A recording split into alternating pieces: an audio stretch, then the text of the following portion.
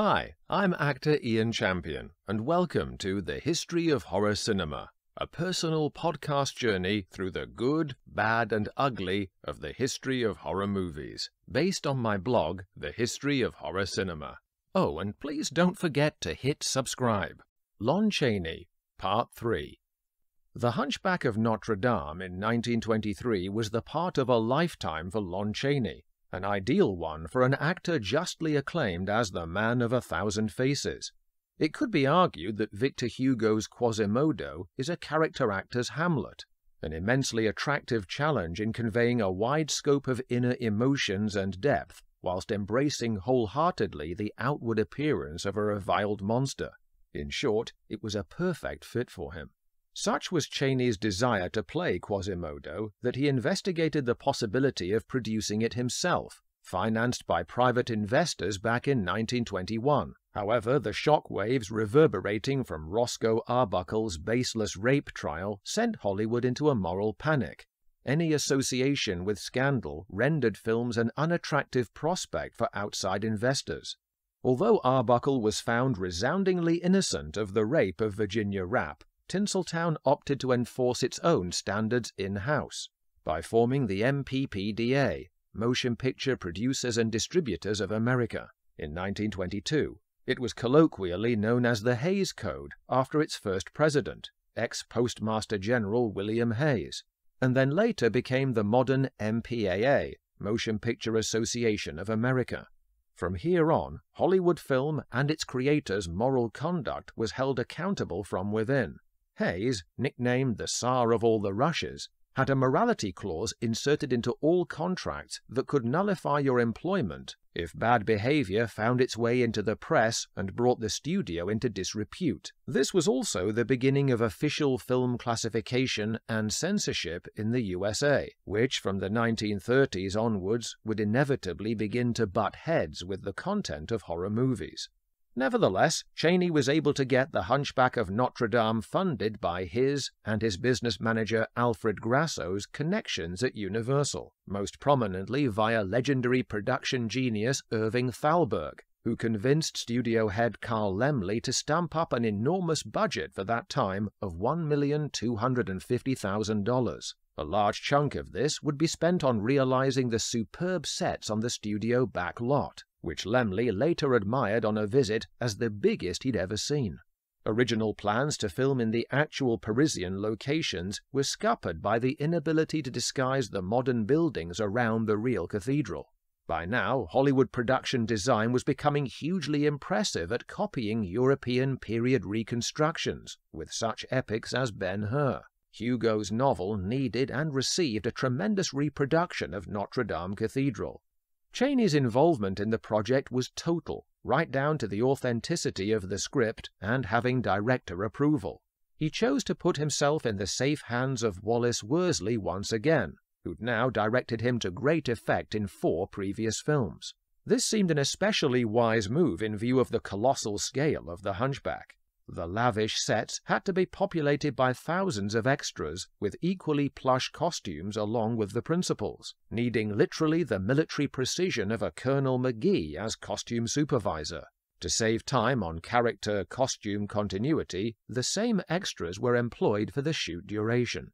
The Hunchback of Notre Dame may well hold the record for the night shoot involving the greatest amount of lighting rigs and crew in history, when the gypsy crowd tries to take the cathedral by force.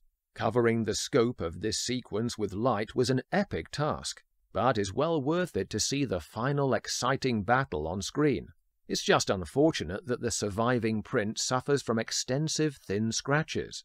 That, though still watchable, makes even the interior scenes look as though they were filmed in a rainstorm. Arguably the greatest illumination in the film, though, is Lon Chaney's performance. He applied himself to the Hunchback with his trademark meticulous attention to detail, and it shows.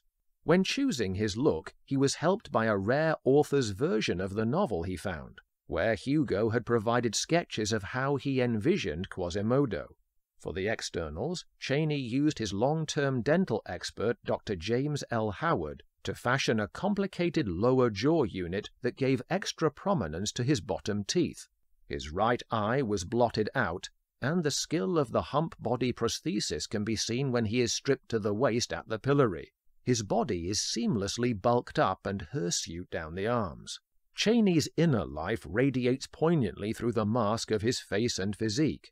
His Quasimodo, like Charles Lawton's in the later version, is a child in an adult's body, simple and good of heart, but quick to change mood from happiness to anger.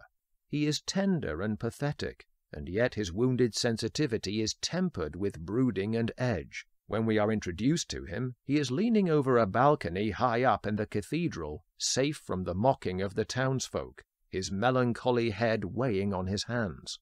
In a flash, he spits down on the crowd in contempt, teasing them with dexterous ape-like swinging.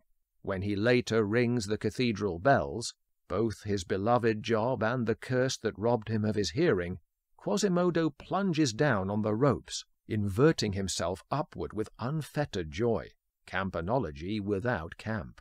The same truthfulness of performance sadly doesn't extend to the other actors. Brandon Hurst's Jehan is a mannered villain who telegraphs this gesturally at least twice by deliberately obscuring the bottom half of his face with his cape, as though channeling a dastardly moustache twirler harboring thoughts of railway tracks for Esmeralda on his mind. The casting search for her, incidentally, was highly publicized, reminiscent of the later national one for Scarlett O'Hara in Gone with the Wind. Unfortunately, the hunt stopped at Patsy Ruth Miller, whose weak simpering is sometimes gratefully bolstered by more emotive interstitial cards. To be fair, she is assisted in her crime of no passion by the equally limp Norman Kerry as Phoebus, who in this adaptation is boosted to being her main lover. In classical mythology, his namesake is bright, shining, and radiant. Kerry shuns any such suitable qualities, combining one of his trademark wax moustaches with long curls that are less masculine Captain of the Guard and more 1980s trailer park heavy metal wimp. Their romantic scenes together feel like tiresome padding, alternating between lukewarm noodling and declarative hammy posturing. It's like the Marx Brothers films, where you keep waiting for the awfully twee juvenile lovers to exit before the boys mercifully come back on. Regrettably, these deathless sequences remind you that, plot-wise, Quasimodo is relegated to a surprisingly brief number of scenes. Fortunately, though our tragic bell ringer sounds a long overdue death knell for this Esmeralda, in the climax we are restored to a welcome, full-blooded, bracing action, thanks to Chaney and Worsley's direction. As aforementioned, the revolutionary storming of the cathedral where Quasimodo gave her sanctuary is thrilling, culminating in Quasimodo's weapon of choice on the clamouring crowd below, declaimed by the interstitial card, a fiery baptism, molten lead. Notice the brute strength with which Chaney throttles and drags Jehan to the balcony before he is stabbed by the villain. This is drive and commitment to character in action, unafraid to risk lessening our sympathy, even though Jehan clearly deserves his appointment with the pavement. It's worth mentioning that Worsley also adds a couple of symbolic insert shots that work nicely in the film.